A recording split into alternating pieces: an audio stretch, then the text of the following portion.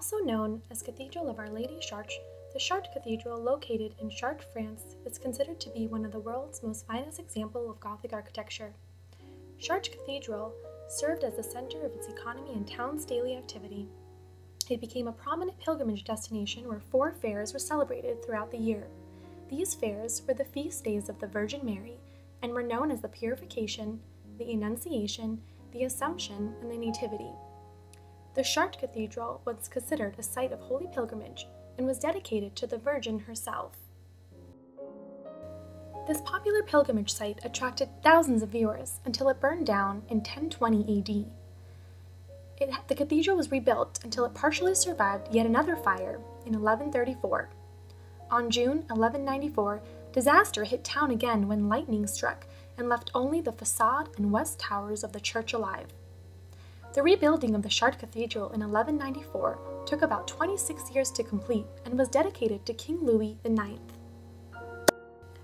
Constructed over an area of 117,058 square feet, the cathedral's plan is cruciform plan.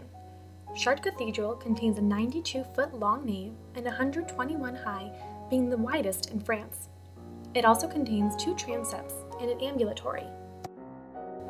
The Chartres Cathedral is the first building composed of intricate flying buttresses necessitated to hold the weight of the cathedral's nave and the exceptionally high vaults. Its high elevations called for the use of buttresses to maintain its structural mass. The building is also made of 4-ribbed vaults rather than 6 in a rectangular form. Its skeletal structure allowed visitors to feel the large space of the building and experience its massive height. A key feature that violates the symmetry of the building are the spires.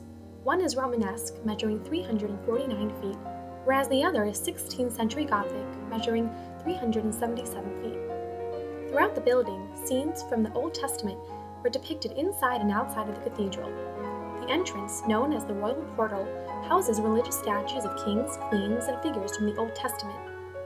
Different episodes and religious scenes from Christ's life, as well as Mary's life, are represented on the west facade. This design was exclusive to Chartres Cathedral.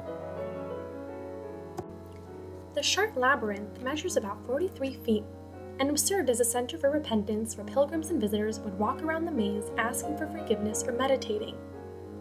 The most magnificent part of the Chartres Cathedral is the application of stained glass windows that govern most of the church. There are about 170 stained glass windows in the cathedral.